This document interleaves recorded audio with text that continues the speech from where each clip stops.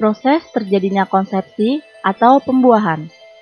Ketika wanita yang dalam masa subur berhubungan seksual, kemungkinan akan terjadi pertemuan antar sel, yakni sel sperma laki-laki dengan sel telur wanita yang sudah matang. Akhirnya, terjadilah pembuahan. Proses pembuahan hanya berlangsung sekali dalam hitungan selama siklus haid wanita. Pada waktu terjadi hubungan seksual, laki-laki mengeluarkan sel sperma. Jutaan sel sperma berlomba-lomba menuju sel telur. Dari jutaan menjadi ratusan, dan ratusan menjadi puluhan. Akan tetapi, hanya akan ada satu yang masuk ke dalam sel telur, yaitu sel sperma terkuat.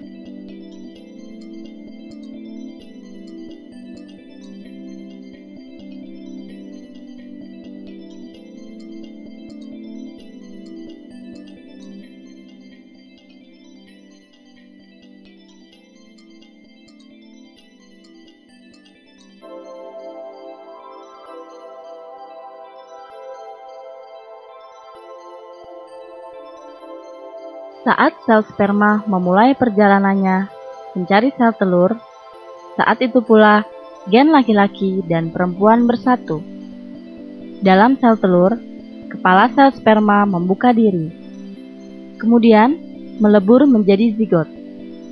Zigot pun membelah diri dari 2 menjadi 4, 8, 16, hingga total berjumlah 64 pasang.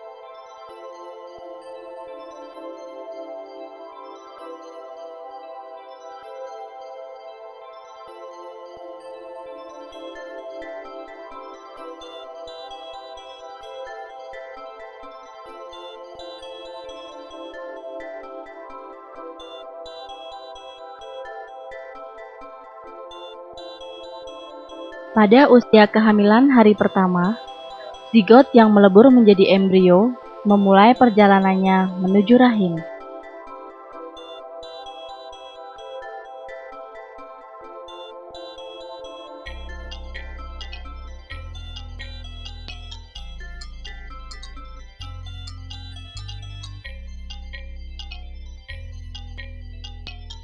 Pada usia kehamilan 7 hari, sampailah gen tersebut di rahim dan menempel pada dinding rahim.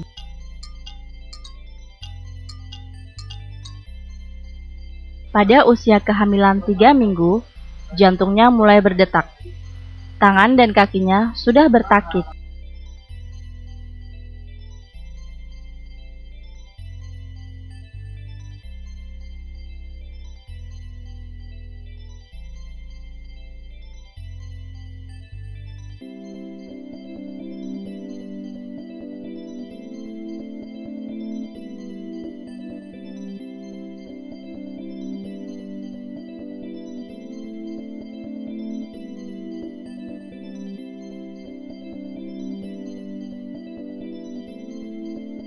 Pada usia kehamilan 9 minggu, tubuhnya mulai bergerak.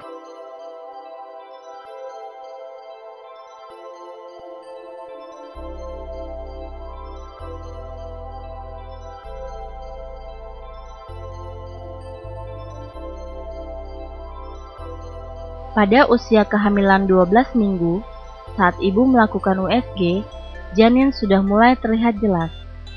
Alat kelaminnya mulai terbentuk. Lalu, bagian tangan lebih dulu terbentuk daripada kaki. Selain itu, ia sudah dapat menyentuh kepala dan menggenggam tali pusar.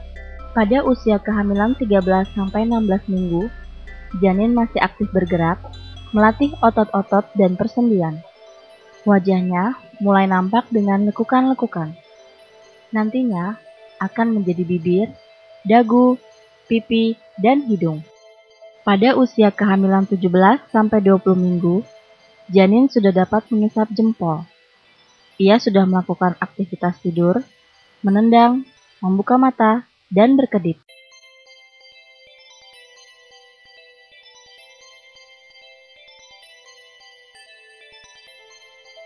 Pada usia kehamilan 21-24 minggu, proses penulangannya berkembang sempurna, sehingga ia semakin banyak bergerak.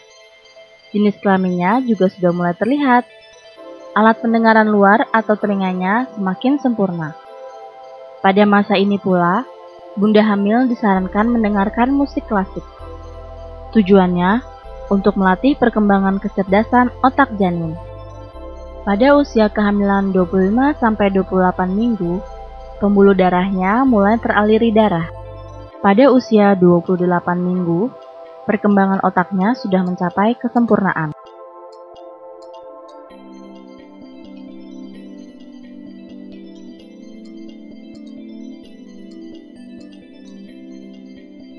Pada usia kehamilan 29-32 minggu, kemampuan indera penglihatan sudah sempurna. Janin sudah dapat melihat dalam arti sebenarnya.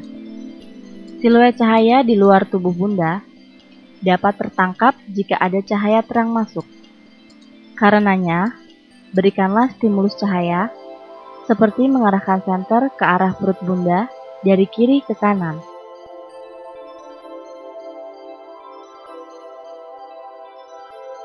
Kemudian, pada usia kehamilan 33 minggu, janin sudah semakin sedikit bergerak, sebab ukuran janin semakin besar. Ia pun sudah mulai mencari posisi yang tepat untuk dilahirkan, yaitu dengan posisi kepala di bawah.